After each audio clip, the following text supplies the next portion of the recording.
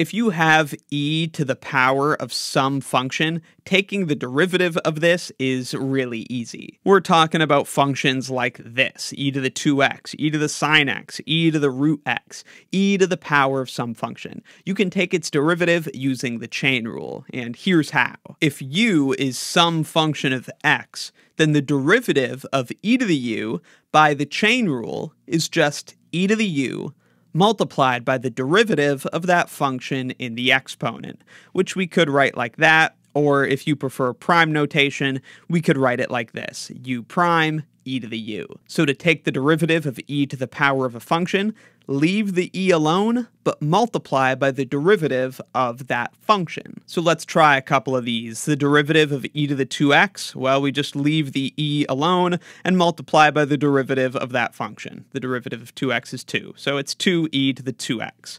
What about the derivative of x cubed? Well, just leave the e alone, e to the x cubed, and then multiply by the derivative of that function in its exponent. The derivative of x cubed is 3x squared.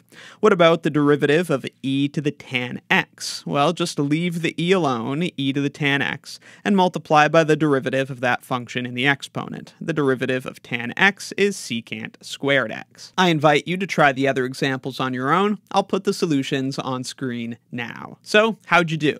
Let me know in the comments if you have any questions, and be sure to check out my Calculus 1 course and Calculus 1 exercises playlists in the description for more. Thanks for watching.